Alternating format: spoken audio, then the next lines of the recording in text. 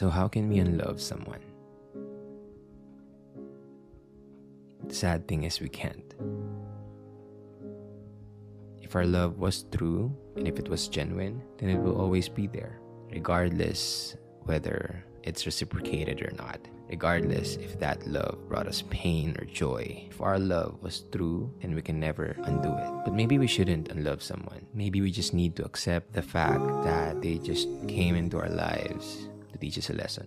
They just came into our lives to be in a specific chapter. They just came into our lives for a season, for a reason, but not for a lifetime.